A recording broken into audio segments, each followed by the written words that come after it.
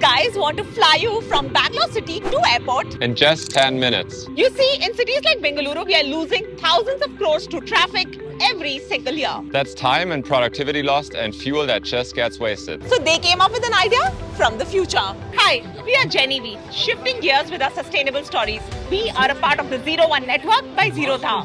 Hi gen.E, we're Sarla Aviation. Named after India's first female pilot, Sarla Aviation. Sarla Aviation is building Shunya, an eVTOL. Which means electric vertical takeoff and landing. So no need of runway to take off and land. But how is this possible? It has 6 propellers that will thrust it upwards and then tilt it forward to push it ahead. Basically, it's an helicopter that turns into a plane and is super silent. This aircraft is fully electric and charges in 25 minutes and has backups for safety. It can fly at speeds of up to 250 kilometers per hour. It's optimized for trips of 25 kilometers, but it can go up to 160 kilometers per battery charge. It's spacious, comfortable, and even has space for someone like him to stretch his legs. And there's room for up to 6 passengers. Shunya aims to be the world's most affordable flying taxi. A trip to Bengaluru airport could cost you about 2,000 rupees. Shunya is set to take off in Bengaluru in 2028.